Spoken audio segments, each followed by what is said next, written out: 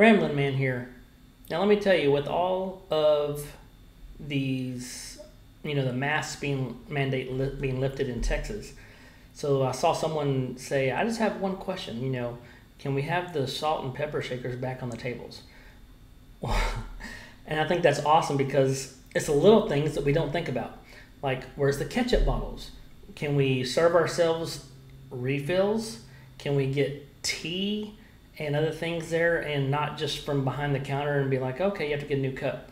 There's a lot of different things that are going to come into play. One of the things that I wanted to touch base on is buffets.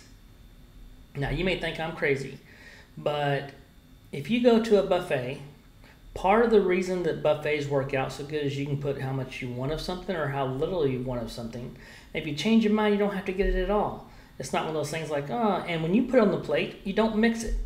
Am I correct? I mean, you put something on there, you can divide it up. You put it here, you put it there. You don't have to worry about mixing your food if you don't want to. Now, the problem I have is if I put something on the plate, I've already planned ahead that I can fit this amount of stuff on the plate. When someone else is serving me, it never fails. It's going to be touching the wrong things. It's going to be in the wrong place. Am I wrong or am I right? You let me know. So the one thing I do notice about buffets is the food, ever since they started serving us themselves, I can't get my food to be as hot. The food feels like it's been sitting there like you would at like a 7-Eleven or some other convenience store where it's just sitting under a heating lamp.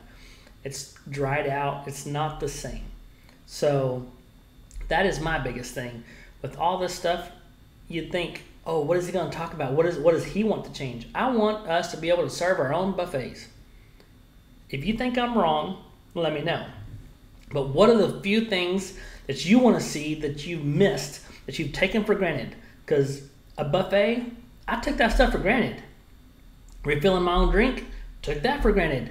So what have you taken for granted? Subscribe and comment. Let me know. What did you take for granted with all this time, this lockdown we've been under with all these masks and restrictions?